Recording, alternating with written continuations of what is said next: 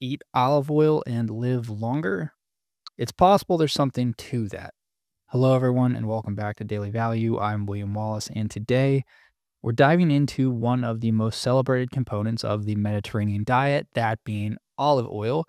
But this isn't just a conversation about its culinary uses. We're zeroing in on several recent cohort studies, along with meta-analyses and systematic reviews that all point to very similar conclusions, albeit with their own nuances that the inclusion of olive oil in our diet may be promoting a lower risk of chronic conditions, including cancer, cardiovascular disease, and even all-cause mortality. From reducing cancer mortality to supporting cardiovascular, metabolic, and cognitive health, the science behind olive oil is rapidly evolving. In this episode, we'll look at the mechanisms behind these proposed effects, the latest clinical research that I just referenced, and actionable ways that you can integrate olive oil into your daily routine if that is so desired.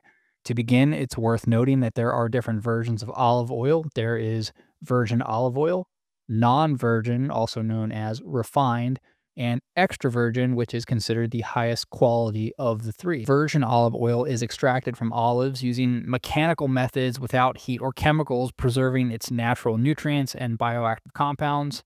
Non-virgin or refined olive oil undergoes chemical processing and heat to neutralize flavor and acidity, which strips away many of the beneficial phenolic compounds, reducing its overall nutritional value.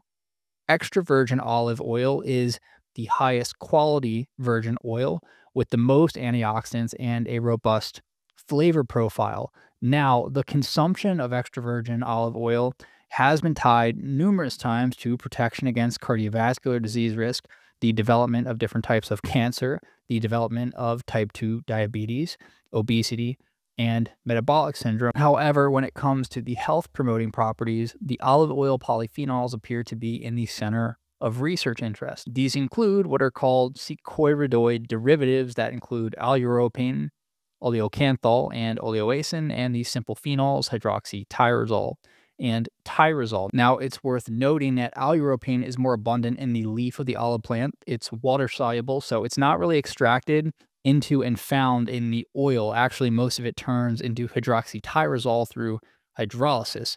It is hydroxytyrosol that is considered the major active component of olive oil.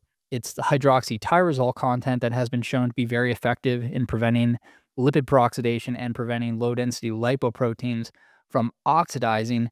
In other words, it's highly effective at preventing certain fats from breaking down, which is a key step in the development of heart disease. There is actually enough evidence for the cardioprotective effects of hydroxytyrosol that the European Food Safety Authority, also called EFSA, have published a health claim about the role of olive oil polyphenols in protecting LDL from oxidation.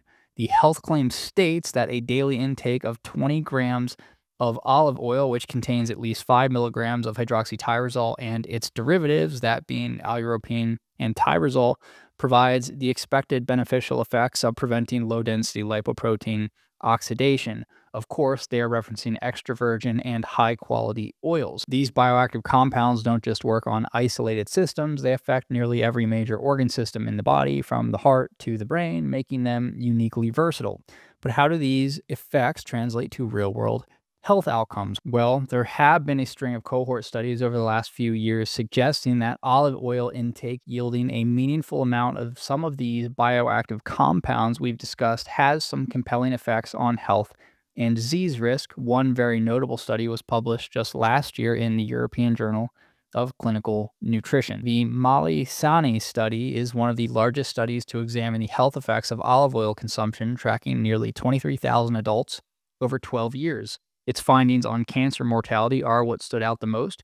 Participants who consumed more than 3 tablespoons of olive oil daily, equating to 30 grams of olive oil at 10 grams a tablespoon, experienced a 28% reduction in cancer-related deaths compared to those who consumed less than 1.5 tablespoons or 15 grams daily. There was an 18% lower rate of all-cause mortality, a relationship that was largely driven by a substantially lower rate in cancer mortality that I just mentioned. This result stands out even after accounting for other factors like diet, lifestyle, and socioeconomic status, lower levels of blood pressure, and resting heart rate associated with the consumption of olive oil accounted for 14.5 and 8.1% of its inverse relationship with all-cause and cancer mortality, respectively, meaning that lower blood pressure and heart rate were two of the biggest explanations for lower all-cause mortality and cancer risk found here. Now, importantly, the effects only stood out in non-obese participants consuming olive oil, so that is worth noting.